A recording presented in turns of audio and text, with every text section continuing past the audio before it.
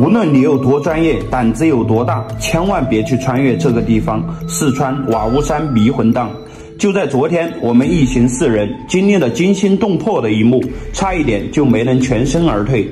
瓦屋山迷魂凼有着中国百慕大之称，相传1800年前，五斗米教张道陵在此设下八卦迷魂阵，期间误闯此阵者几乎全部饮恨西北。我们仰仗丰富的户外经验，准备挑战此阵，最后险些送了性命。接下来跟着我的镜头进入迷魂凼内部的真实影像。我现在就来到了四川洪崖瓦屋山，我们今天要去探索的就是有着中国百慕大之称的迷魂凼。这个迷魂凼呢，就在这个瓦屋山景区中间的鸳鸯池的正北方，也就是位于鸳鸯池、深坑、观音沟这3个地方的交界处。究竟它是不是和网上看到的那么神秘呢？接下来大家就跟着我的镜头啊，咱们去到里面一探究竟。走，出发！为了探索这个迷魂凼呢，我们也是准备了专业的装备啊。这个是指北针啊，待会儿就把这个指北针呢带在身上。我们看一下这个迷魂凼究竟有没有特殊的磁场。这对讲机有点失灵啊，有干扰。大家可以听到我这个对讲机它怪叫。我们这时候呢就走上了这个去往迷魂凼的道路。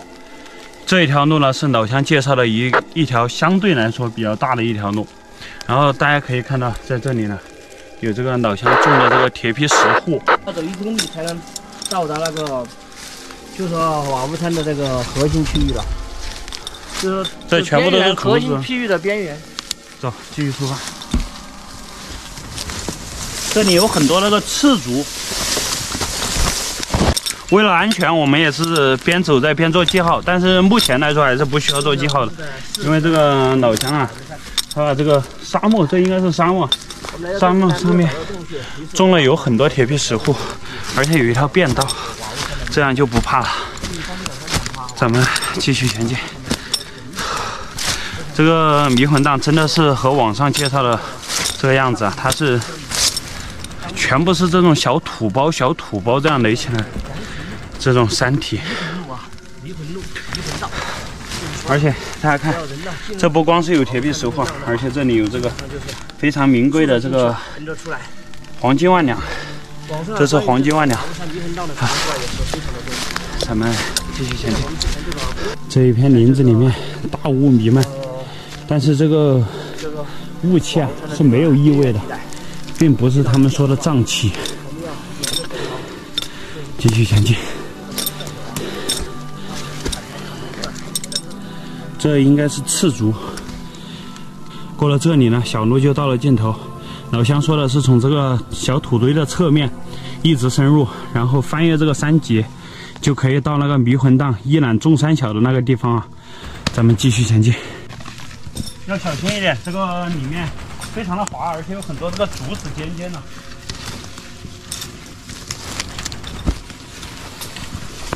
这里面的环境好好啊！哇，走到这个地方来完全没路了。应该是从这里上去的。他说的反正是往上走，是这个山嘛，就只有往上走才有。这竹子你千万别抓，抓了之后手上非常痛，因为有很多刺。赤足吧，应该是赤足，就是赤足，完全没有路了。我们现在在这个竹林里面穿行，小伟走在最前面，我这会儿是拿着他的相机啊，在给他录这个镜头，一定要慢了。你小心一点，慢一点哦。这会儿这个雾好大呀，我们会不会迷路啊？不会，这记得是老乡走的这个，说的这个侧面这个路。网上说的有磁场哦。我这个相机一直怪喊。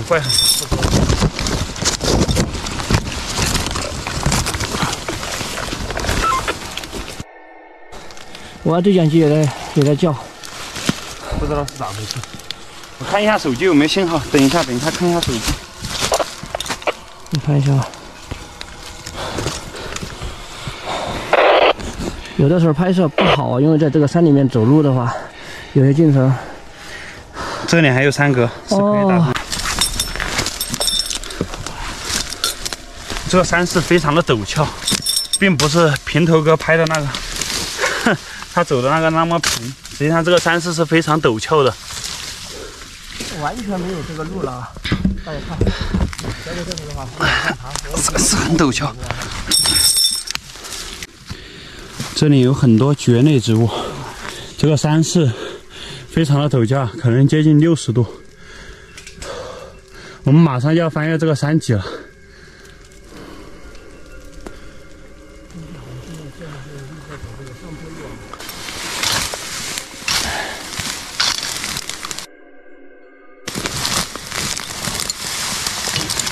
我操！滑下去了吧？有没有事？是个坎，不要紧，没事。慢点，这是个斜坡，我的个天哪！太陡了，你小心一点啊！这里是个窝下去。继续开。我操！哎，等一下！我操！这他妈地形都是一模一样的，我的个天哪！这地形是一样的，所以要一直砍。不然的话，待会儿回来就忘记了路。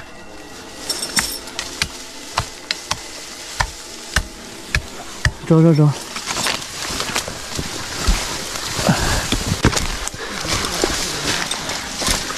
这边又是这个树林和竹林的结合体，但是光线特别的暗。走得太开，他走散了，走慢点，我两个。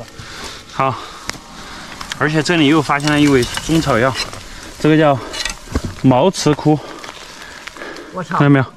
毛刺枯这个又称大叶百吉。我相机开屏了，我操！你别说吓我哟！没想到有这么大的雾，看这个沙漠好粗啊！哇塞！都看不到天，我靠！密林，这完全看不到路，一直往上走，这样不会迷路。我们基本上是走的一条直线。对。传说就是人是竖着进去，横着出来哦。说是张林的那个五斗米教，张大林的五斗米教在这里布的迷魂阵，是不是有这么回事？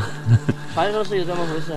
还有一个说法就是说，迷魂荡，竖着进去，横着出来。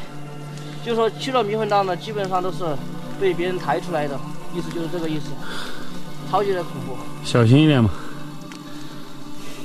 虽然说我两个户外经验相对比较充足，我操，但是还是要注意这些。就我分析啊，在迷魂荡里面为什么会迷路，就是因为这个低矮的植被啊特别茂盛。这个低矮的植被呢，刚好和我们人的这个视角啊是差不多平齐的，所以一眼看出去啊，它的那个可视距离非常的短，这样也就让人呢辨别不出来方向。再一个就是可能因为这个地上啊有丰富的铁矿或者是瓷矿啊，它打乱了这个指南针。我们现在采用的方法呢，就是开辟一条相对来说是比较直的路哦，然后直着往里面穿。要是感觉会迷路的话，我们原路返回，这样子就比较安全了。这是我们的一个方案。又不叫了，你看，它时不时的会叫。对，时不时会叫。那咋回事？好奇怪。这时候它也不叫了。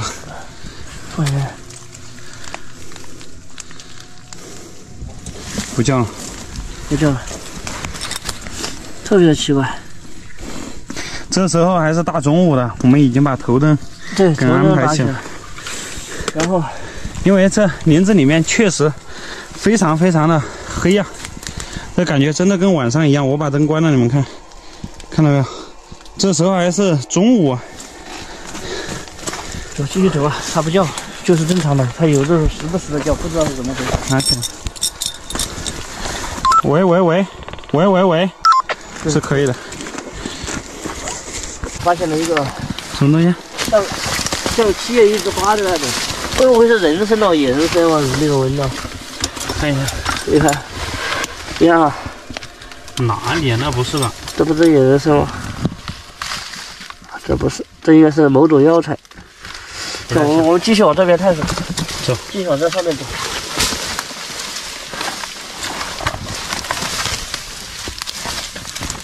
什么玩意儿？有个东西过来了，快！你别吓我哟！快走！走吧。我从这里吧。从哪个地方上来的？我们是从你那个地方下来，那里有很高。不对呀！我操，不是的，我下来没有路。我的个天，我们是不是迷路了哦？是从那边一点。我操！你慢点走，慢点走，等一下我噻。哦，快走！等一下我，等一下我。刚才我看到一个啥子东西，我靠！什么东西？我什么东西没见过？那个竹子长得凶得很。有可能是那个竹鸡吧。还有这个狗熊，竹鸡。狗熊。锤子狗熊。它里面有狗熊，生下来的。那大中午的怕什么？这时候我们应该是翻过了这个山头，然后依然是很多这个竹子啊，全部都是赤竹。小张们在前面等我，他刚才说看到那东西，说那个竹子在动。说实话，这种情况我觉得应该是正常。对讲机又在叫。对讲机我听到了，不管它，先穿出去。这里面绝对。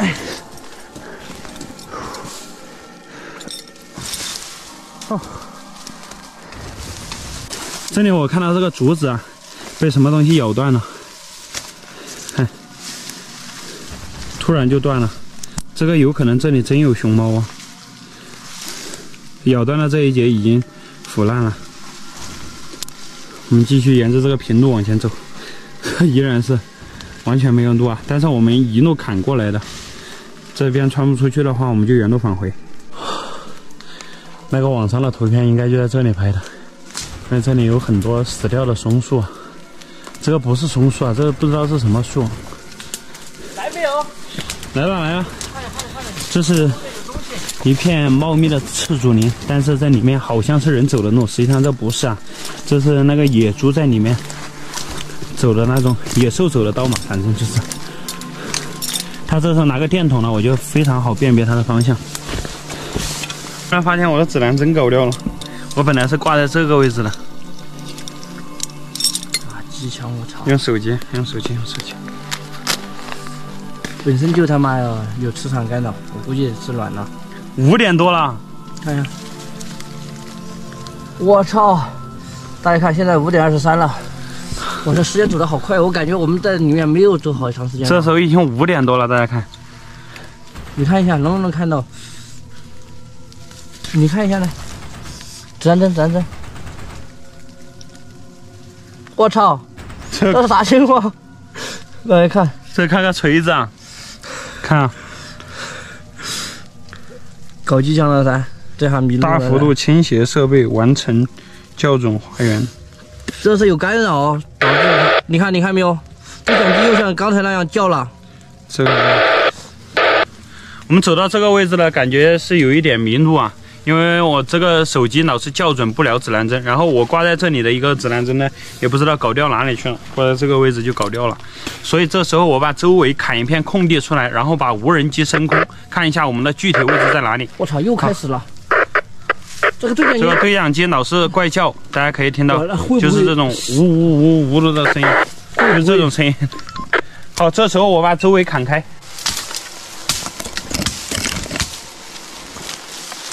好大的雾哦，这雾越来越严重了。这里够不够了？还砍一点点，好，行了，就这样吧，就这样。你看又开始了，它时不时的就无法不的响。现在用无人机探一下路。你看，好，飞不了，光线太暗，飞不起来。你举起来，把无人机举起来。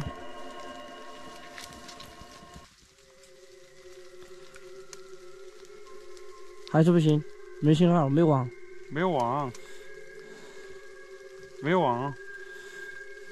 视觉定位都不行吗？没有，太黑。我是他妈娃的，看来这还飞不起。收起来吧，我们只有穿了，我操，乱穿了，有可能。看，我们就沿着这个坡往下走吧，往山下走吧，一直往山下走。太暗了。收起来，不行就收起来，我们一直往下走。你看。或者是找一个有河流的地方，水往低处流嘛，对不对？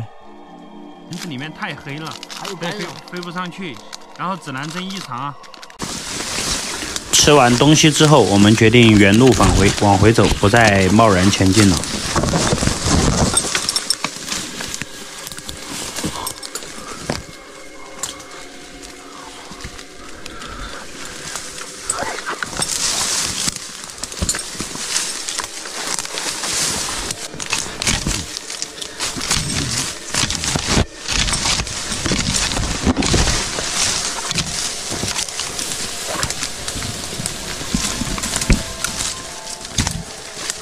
走吧，看到没有？我操！那我刚才一踩下去好深啊！然后一直向下走，不管它。看不到，对不对？我感觉这里是人工修葺的坎子。现在我和小北两个是完全没有按照我们之前的那个路啊，没找到路，是走到了这个地方来，从这个地方来，这完全跟沼泽一样。然后就很稀，然后大家看。来，大家看天上，看不到天了，现在都是，飞稀了。这是一片密林，可以看到，这林子真的非常的密。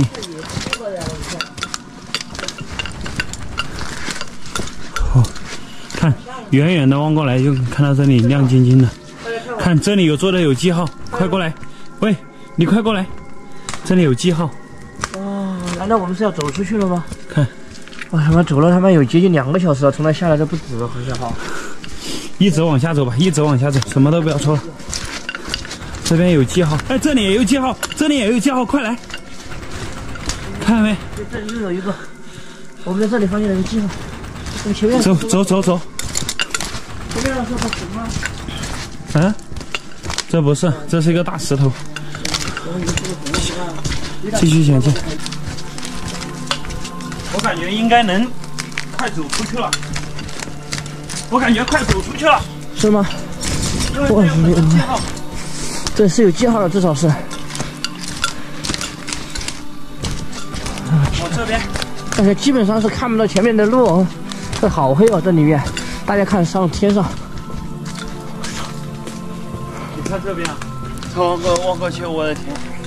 我靠，望不到头，黑压压的，我靠！有的时候对讲机还要莫名其妙的响一下。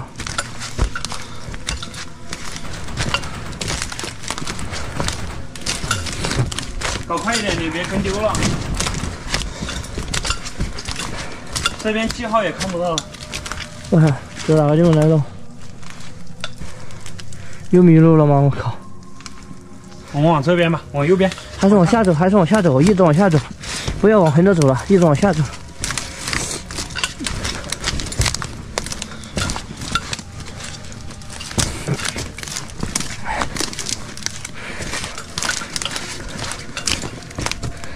下，不管，现在我们直走。老子不信直着走还能走错，我靠！对不对？你看这个，这啥？这好像是人工，对，这有颗钉子，好像是吧？不是钉子啊。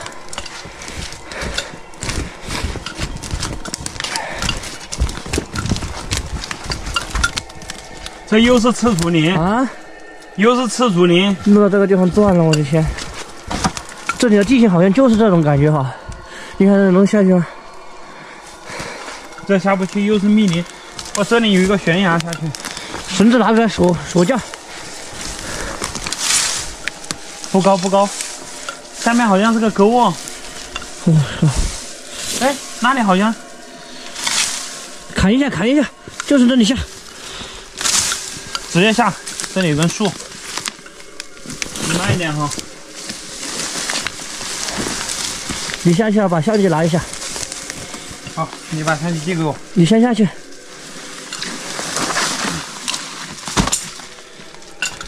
这是一条河沟。河沟吗？河沟。啥情况？有路没有？没有路，我们可以沿河沟一直下。好，水往低处流。来，2部相机。哎呀！哎呦，慢点。我们这会儿是全程录像啊，给大家做一个参考。哎，你给我录个镜头，你看一下开启没有？2个相机。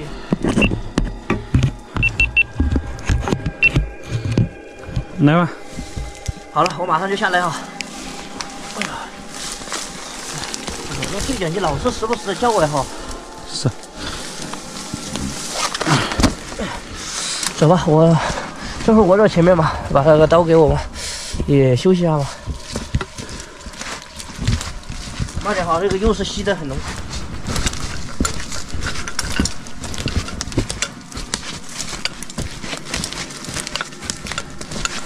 这里有很多药材，香加兰，不接。植物，这里还有先是研究药材的，那手机不错，太多了。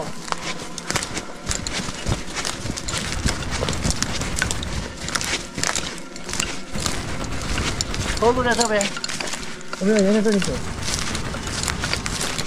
往下走不会错的。慢点哈。哎，很对了，不行了，我们找到公路了，这是一条水泥路，看这样子就像是没有人来过。但不知道是在哪个地方，现在我们都不知道。我这时候拿出手机来定位一下，看我们究竟在哪里。不知道我们的车子停在哪个地方。我们刚才是从一条泥巴路一个老乡的那个房子后面上来的。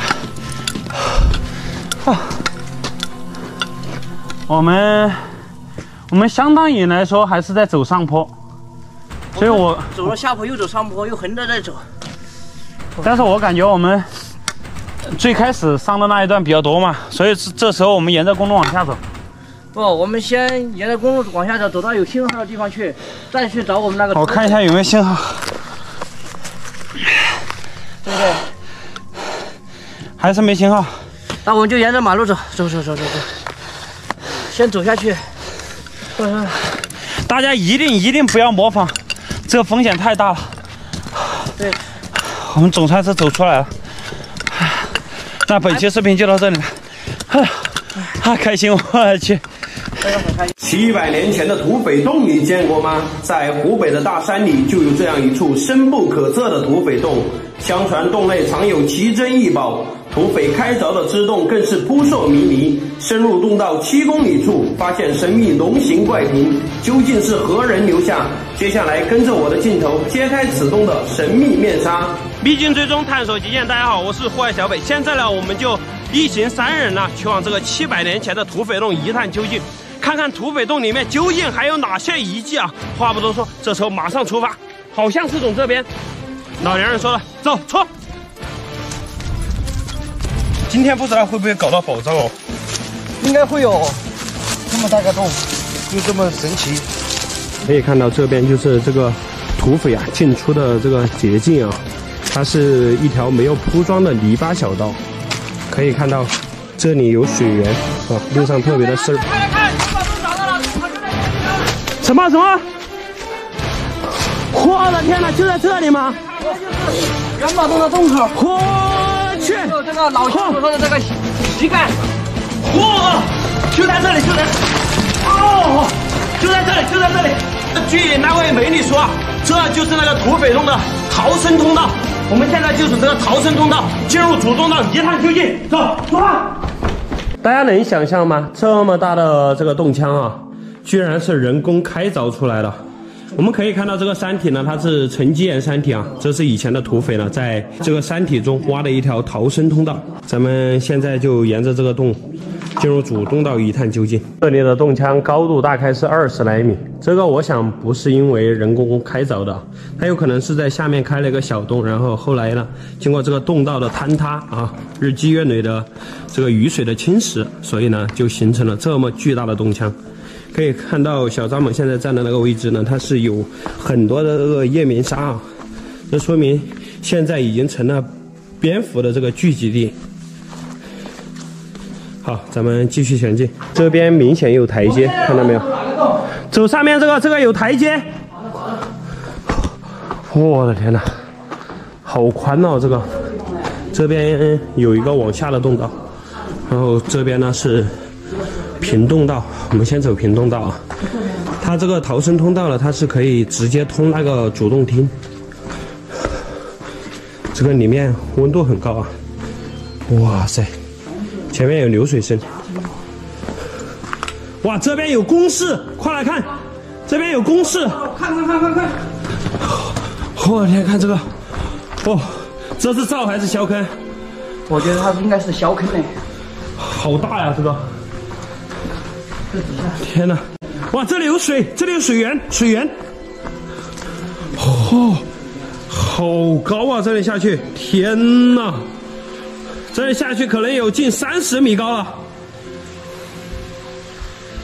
快来，看这个洞顶了，有非常漂亮的石头，看到没有？哇塞！这难道是宝石吗？这个，咱们看这个地下暗河，就是从这里流出去的啊。这边是一个出水洞，这一眼清泉就是从这个下面流出来的。这个上面呢有巨大的沉积岩山体，它可能是从这个山外面流进来的，经过层层渗透，所以这个水源呢是非常的干净的。咱们不要去破坏它，咱们继续探索主洞道。我们随着这个暗河一直往下走，进入主洞厅。哇塞，这下去很高啊！但是幸亏有古人修的这个台阶，所以走起来还是相对比较安全的。这边一直是有台阶往下的。哇塞，这里洞道真的是蜿蜒曲折，你们小心一点哦。现在已经来到了这个暗河的下面，洞腔非常的大啊，这沿路过来都是有这种石台阶下来的。我的天，这边又发现了一个暗河的源头，这整片山体都是沉积岩山体，但是现在已经非常稳定了，这个水是非常的干净。什么？好奇的，来看，有宝石。里面是看这个，嚯，然后这个像玛瑙一样，看这个这里有一个心。什么？我的天哪，这会不会是灵璧石？有点像。看这里有个心，这里有个心，这里有个心，还有一个新叶子，把它取出来。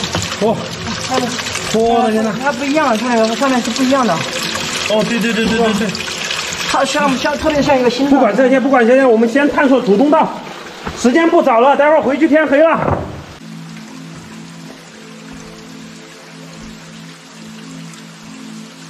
你看这个像不像玉啊？这个，我的天，这像逼皮，看到没有？这上面的这个皮子铲掉，有没有可能是玉？上镐头。继续出发。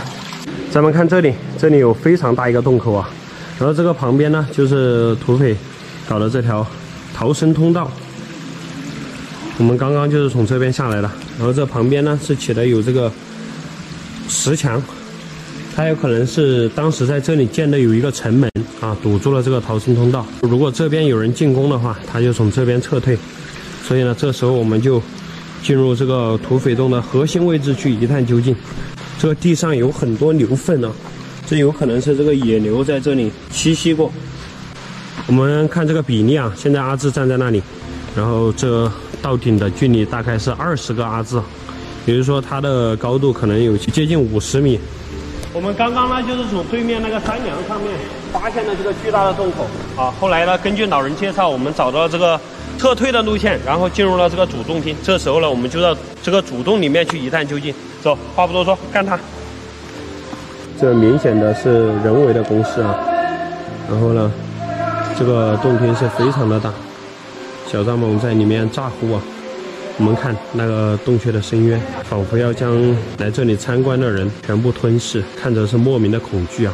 我们可以看到他们在这个巨大的洞厅里面显得非常的渺小啊。这个主洞厅呢有一条很大的地下河啊，我刚刚看了一下，这个河里面什么生物都没有，仿佛生命的禁地。这样看进去，好深邃啊！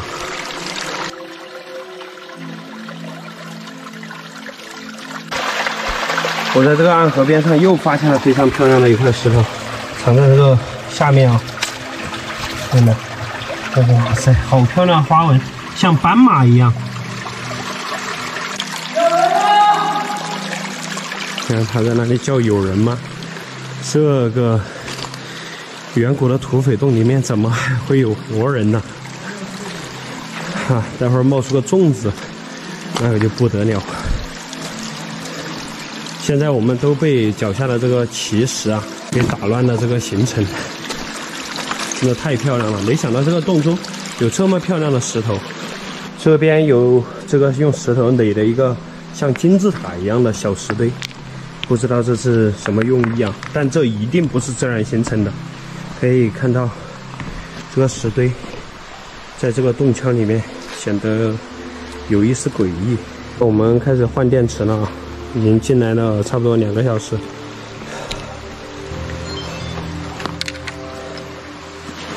我们背的包包主要就是背的电池的一些补给，因为进这种洞的话，电量要非常的充足。咱们看这个暗河旁边的走道啊，这个上面已经布满了这个消白，可以看到这明显的是有人工开凿的痕迹。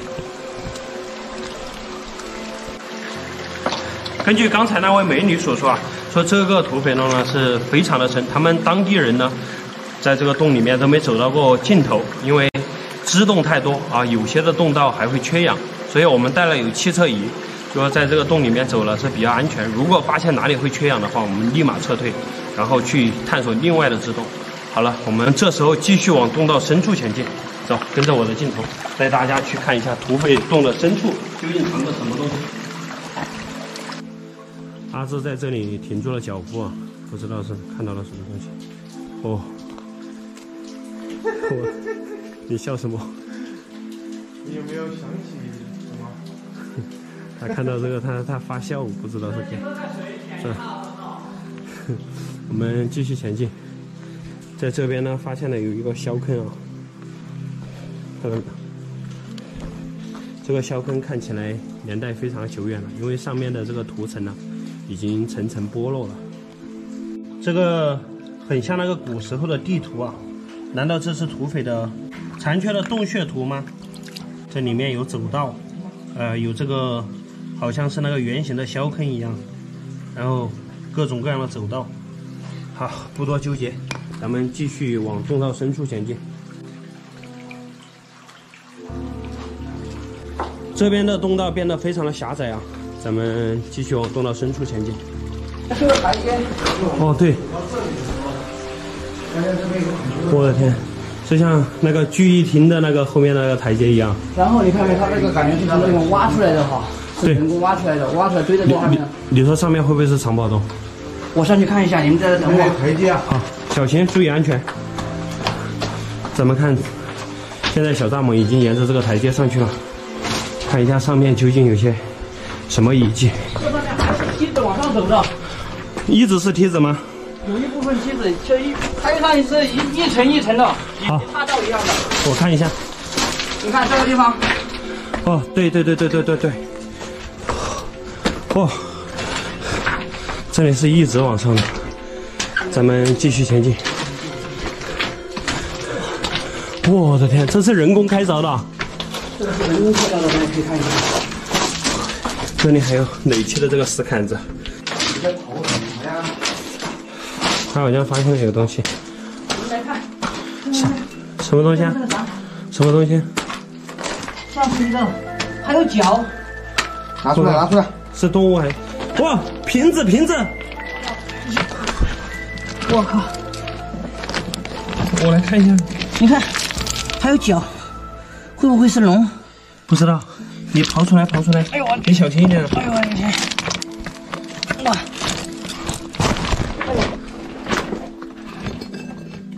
是什么？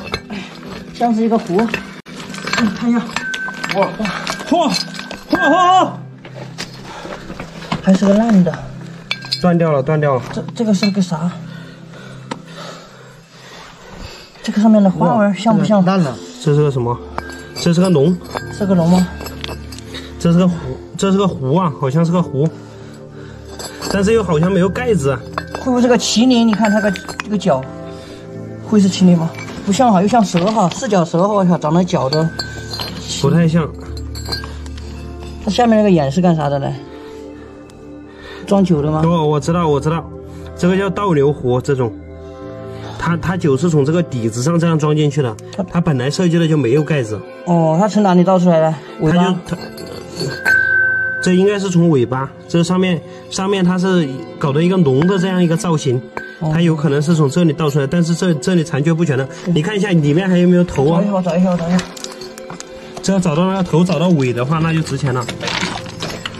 我的天哪！哎，有个东西。